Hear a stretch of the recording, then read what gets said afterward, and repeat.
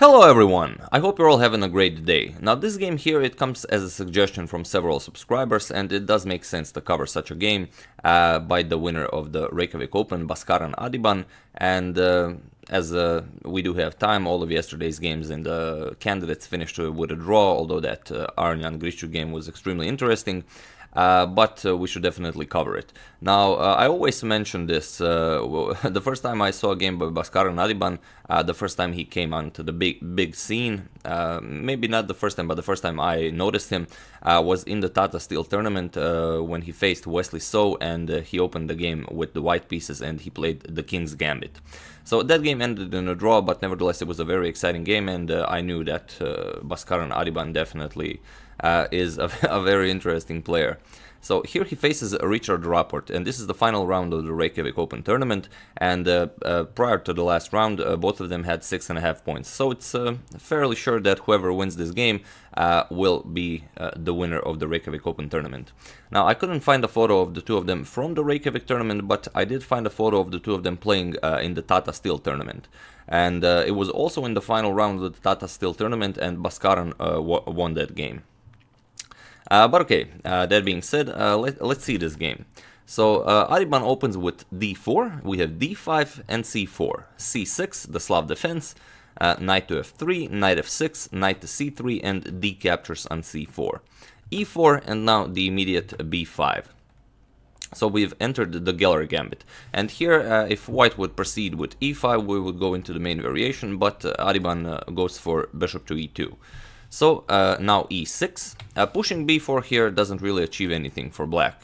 You can win the e4 pawn, but after knight a4 you can capture it, but white can simply immediately capture on c4, and as you don't really have a d pawn anymore and the b pawn, well, you do have it, but it's on b4, the white knight will have a knight outpost on c5. So not really much for black here.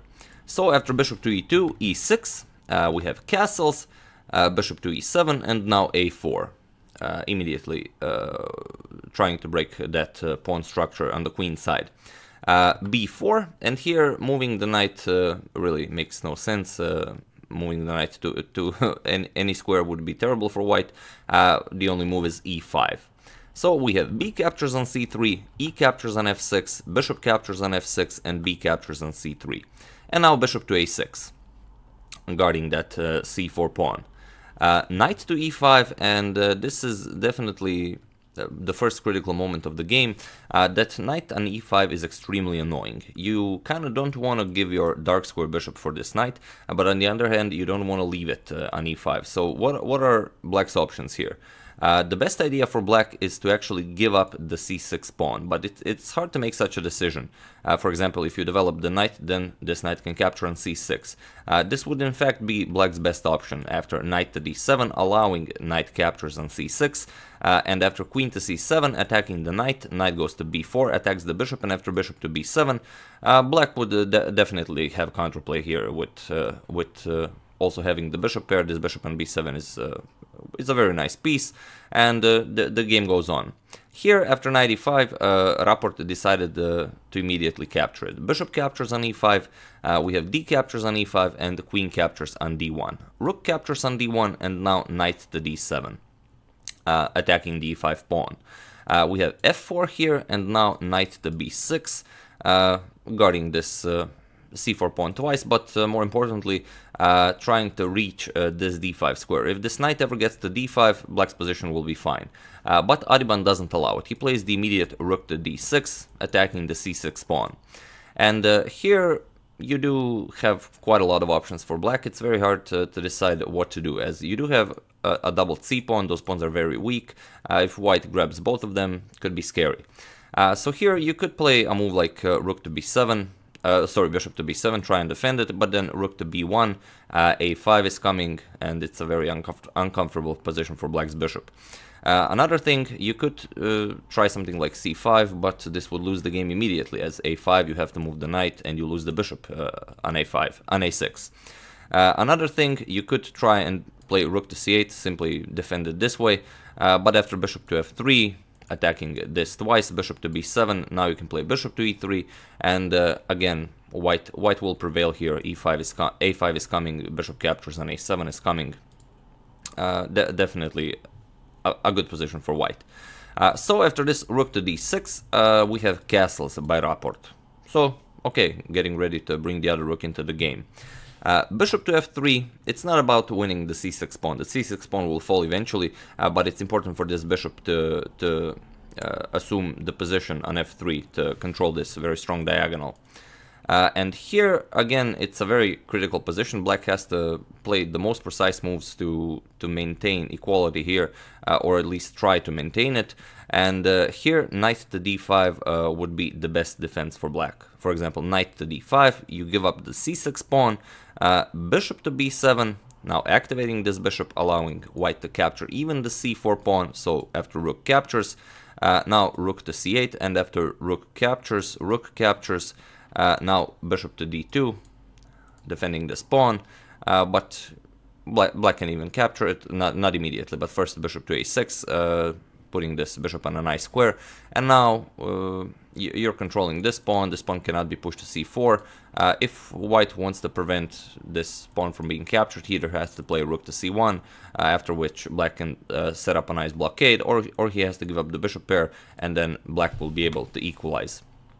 But after this bishop to f3 move, Richard Rapport made a move, this is only move 17, but here he actually makes a move that loses the game.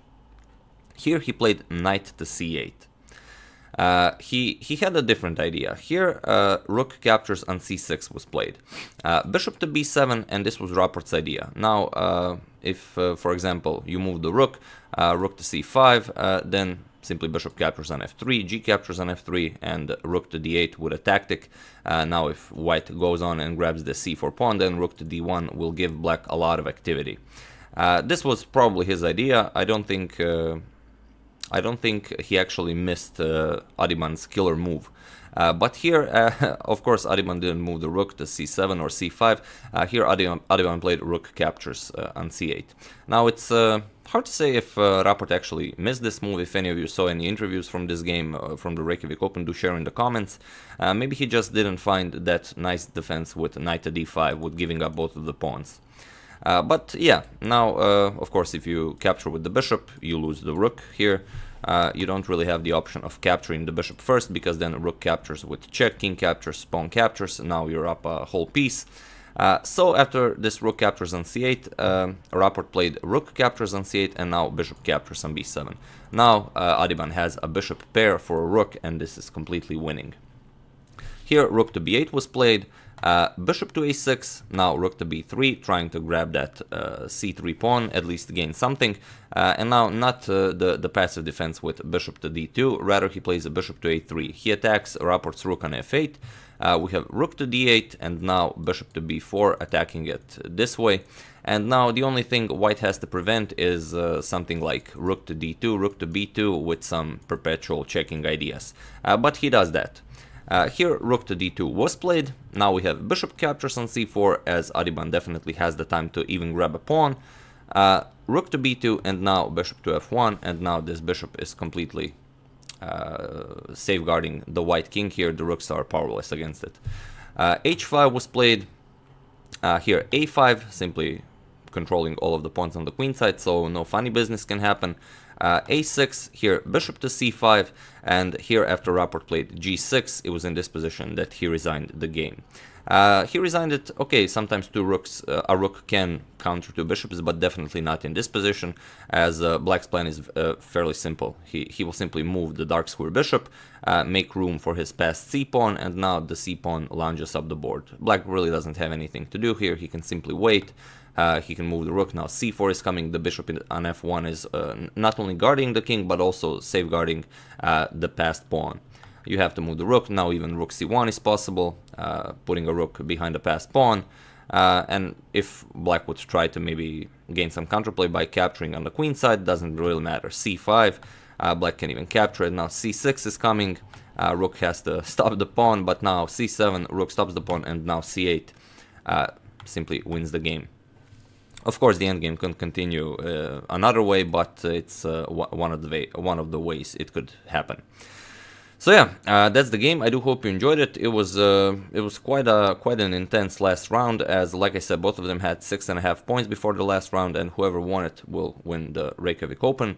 And Richard Rapport also had some very exciting games in this tournament. His round 7 victory over Alexander Lenderman was also a very nice game. So yeah, I mean, you get the black pieces against Adhiban, and like I said, Adhiban really it is deadly with the white pieces. So yeah, that's the game. I do hope you enjoyed it. I almost forgot, I prepared the final standings of the tournament for you, so you can also check that out. Here we have Baskaran Adhiban, first place with 7.5 out of 9, then Maxime Lagarde, Mustafa Yilmaz, Gata Kamsky in 4th, and so on and so on. I think Richard Rapport got 10th place. Here you have in Indian superstars Ramesh Babu Pragnananda on 13th, and I believe Nihal Sarin is in 21st place, which is definitely a brilliant result, and out of 247 players that totally participated in the tournament, you know, it's always good to be in the top 20. So yeah, I do hope you enjoyed it. I would like to thank Don Dugan for a contribution to my channel. Thank you a lot, I really appreciate it. As usual, you can check 2 of my previous videos here. Thank you all for watching, and I will see you soon.